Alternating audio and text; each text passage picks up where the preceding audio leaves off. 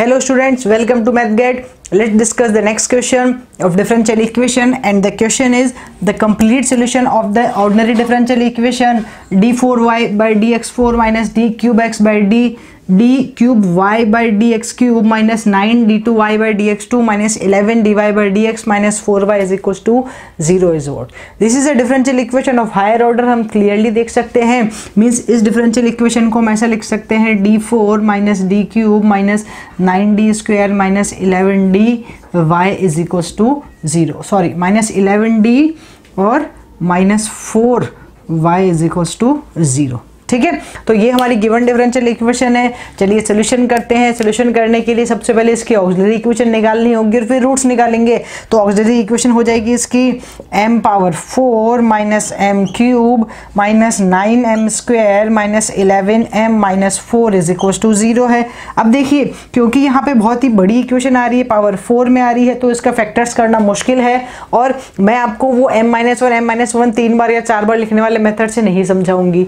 आपको ध्यान होगा ऐसे क्वेश्चंस हमने हमारी डिफरेंशियल इक्वेशन की प्लेलिस्ट में ऑलरेडी डिस्कस किए हुए हैं. जब उन वीडियोस को हमने अपलोड किया था तब भी यही बात आपको कही थी स्टूडेंट्स कि ऐसे क्वेश्चंस को करने के लिए एक स्पेशल मेथड होता है, that is called synthetic division method. तो उस पर जाएंगे हम और क्वेश्चन बहुत ही सिंपल हो जाएगा.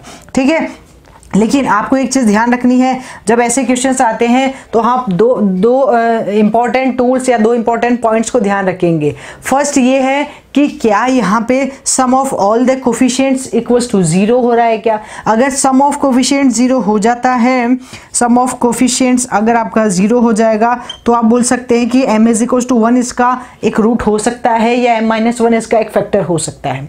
लेकिन अगर मैं यहाँ रखती हूँ 1 minus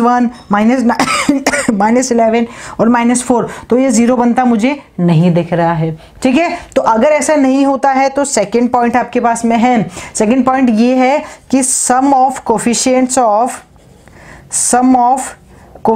of odd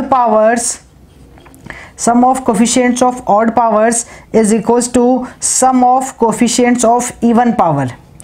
even powers और ऑड पावर्स जो टर्म्स आ रही हैं उनके जो कोफिशिएंट्स हैं उनके सम अगर इक्वल होते हैं तो आप ऐसा बोल सकते हैं कि m इज इक्वल टू -1 इसका एक रूट होगा और m+1 इसको सेटिस्फाई करेगा, इसका एक फैक्टर होगा.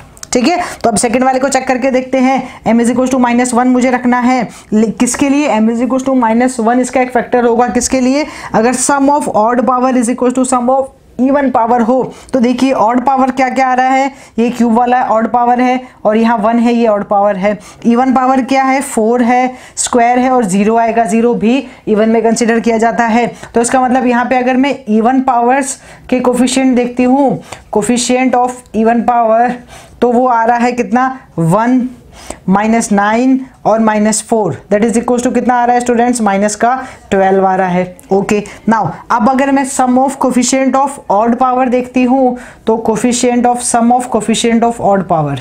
ठीक है, सम of coefficient of odd powers अगर हम देखते हैं तो देखिए ऑड पावर्स इसमें क्या क्या आ रही हैं, ये क्यूब आ रहा है और ये 1 आ रहा है. तो यहाँ आ रहा है -1 और -11 that is equal to -12. Yes, Bingo. यहाँ सम of coefficient of even power equal है सम of coefficient of odd power के. इसका मतलब हम क्लियर बोल सकते हैं कि ये जो डिफरेंशियल इक्वेशन है या ये जो ऑक्सिलरी इक्वेशन है इसका एक root m is equal to -1 होगा ही होगा. ठीक है, तो ये मुझे थोड़ा इजी अप्रोच लगता है क्योंकि यहाँ आपको वो बार बार m+1 या m-1 बार बार लिख के मल्टीप्लाई कराने की जरूरत बिल्कुल नहीं है. राइट, तो चलिए अब इसको सॉल्व करते हैं. अब हम जानते हैं कि m इज इक्वल टू -1 इसका एक फैक्टर है. ओके, अब इसका सोल्यूशन कैसा होगा? सोल्यूशन होता है हायर पावर से लेकर कांस्टेंट तक की सारी जो वैल्यूज है, यहाँ सारी जो टर्म्स आ रही है इन सबके कोफिशिएंट हम लिखते जाते हैं. तो d पावर 4 का कोफिशिएंट आ रहा है 1, d क्यूब का आ रहा है -1, d स्क्वायर का आ रहा है -9, d का आ रहा है -11 और कांस्टेंट हमारी -4. ठीक है, तो चलिए स्टार्ट करते हैं. यहाँ 1 -1 -9 -11 और -4 हो गया. ये किससे आया? हायर पावर से. 4 3 2 1 और 0 हो गया. ऑलराइट, चलिए अब m इज इक्वल टू -1 इसका एक फैक्टर है तो सबसे पहले 0 आएगा. 1 + 0 1 हो जाएगा. 1 × -1 करेंगे तो -1 हो जाएगा. -1 कितना हो जाएगा? -2 हो जाएगा. फिर -1 × -2 करेंगे तो कितना आ जाएगा? +2 आ जाएगा. जाएगा, -9 + 2 -7 हो जाएगा, -1 × -7 करेंगे तो प्लस का 7 आ जाएगा, -11 + 7 माइनस का 4 हो जाएगा, और 1 × -4 करेंगे तो प्लस का 4 आ जाएगा, -4 + 4 0, और ये बाहर हो जाएगा। और ऐसे एक एक टर्म बाहर होती जाती है। ठीक है, अब देखिए क्या फिर से यहाँ पे सम ऑफ कोफिशिएंट, सबसे ये दोनों चीजें आपको फिर से देखनी है। क्या सम ऑफ कोफिशिएंट 0 आ रहा है? नहीं आ रहा है, क्योंकि नेगेटिव टर्म्स ज्यादा आ रही है। क्या सम ऑफ इवन पावर्स और ऑड पावर्स 0 आ रहा है? अब इवन और ऑड क्या रहेगा? ये यहाँ पावर 4 थी, क्यूब था, स्क्वायर था, 1 था और 0 था, तो अब एक पावर कम हो गई, तो क्यूब है, स्क्वायर है, क्यूब है, स्क्वायर है, 1 है और 0 है। तो क्यूब मतलब ये वाला है आपका, और ये है, ये दोनों क्या है? ऑड टर्म्स है। ठीक है, ऑड पावर से, और ये दोनों क्या है? इवन पावर से। नाउ यू कैन इजीली सी कि इवन और ऑड का सम फिर से सेम आ रहा है। इवन का सम आ रहा है -4 और ऑड का सम भी आ रहा है इवन का सम आ रहा है -6 और ऑड का सम भी आ रहा है -6। इसका मतलब ये भी इक्वल है। Now again we can say m = -1 इसका एक फैक्टर है। ठीक है, अब बात करते हैं फिर से, -1 है तो एक बार 0 आपको हमेशा अपनी मर्जी से लगाना है। 1 + 0 1 हो जाएगा, 1 - 1 करेंगे तो कितना आ जाएगा? -1 आ जाएगा, -2 - 1 करेंगे -3 आ जाएगा, -1 - 3 करेंगे तो +3 आ जाएगा, -7 + 3 करेंगे तो -4 आ जाएगा, -4 - 1 करेंगे तो +4 आ जाएगा, और ये 0 होके फिर से हट जाएगा। ठीक है, तो पहले यहाँ पे पावर 4 से स्टार्ट था, अब यहाँ पे क्यूबिक में रह गया, और अब यहाँ पे क्या रह जाएगा? स्क्वायर, 1 और सिंगल रह जाएगा, मतलब स्क्वायर, 1 और कांस्टेंट रह जाएगा।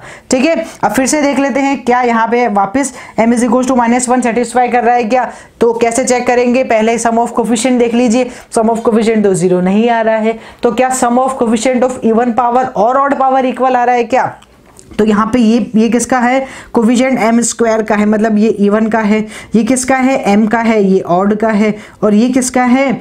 इवन का है वापस। तो -4 और 1 -3 इवन और ऑड फिर से इक्वल आ रहा है। बिंगो, इट मीन्स मुझे फिर से m = -1 इसका एक फैक्टर बताना है, तो m = -1 हो जाएगा, यहाँ बन जाएगा 0 वापस, तो ये बना 1 -1 × 1 -1, ये बन जाएगा -4 -1 × -4 +4, और ये बन जाएगा 0, हट गया। राइट, अब लीनियर टर्म आ जाएगी। ये पावर 4 में थी, ये पावर क्यूब में था, यहाँ स्क्वायर में था, अब लीनियर टर्म है। लीनियर टर्म मतलब क्या मिल गया आपको? यहाँ से फैक्टर्स जो मिल रहे हैं वो तो m = -1 और -1, ये तो 3 बार मिल ही रहा है। ठीक है, अब यहाँ से क्या मिल गया? यहाँ से आपको मिल गया m - 4 = 0, इट मीन्स m = 4, तो इसका मतलब आपको इसके 4 रूट्स मिल गए, m = -1 -1 -1 और 4। ठीक है, अब हम जानते हैं जब रिपीटेटिव रूट्स होते हैं तो CF कैसा आता है? तो इस केस में इसका CF या वही जनरल सॉल्यूशन बनेगा। जनरल सॉल्यूशन क्यों बनेगा? क्योंकि सामने 0 है, अगर 0 नहीं होता तो CF + PI मिलके जनरल सॉल्यूशन बनता है। ठीक है, तो यहाँ से CF या जनरल सॉल्यूशन बनने वाला है y = C1 + C2x + C3x² और e⁻⁻x। ठीक है, क्योंकि हम जानते हैं ये बनता है C1 + C2x + C3x e⁻ax होता है, तो a = -1 है, और प्लस यहाँ 4 अलग है, ये अलग है, तो उसका बन जाएगा C4 e⁻4x। So this is the answer और द सॉल्यूशन और द जनरल सॉल्यूशन और the complete solution of this question. ठीक है, तो ये कौन से ऑप्शन में आ रहा है? C1 + C2 + C3x² e⁻−x C4 e⁻4x, ये आ रहा है ऑप्शन नंबर C के अंदर। तो ऑप्शन नंबर C हमारा राइट आंसर हो जाएगा। ठीक है, तो अगर हायर ऑर्डर के क्वेश्चंस आते हैं तो मैं आपको सजेस्ट करूंगी कि ये 2 इंपॉर्टेंट रूल्स भी मैंने आपको समझाए हैं, इनका रिवीजन भी किया है, ये आप ध्यान रखें, इनसे आपके क्वेश्चंस को सॉल्व करने में ईजी रहेगा। ओके स्टूडेंट्स, मिलते हैं नेक्स्ट वीडियो में एक और अच्छे क्वेश्चन के साथ।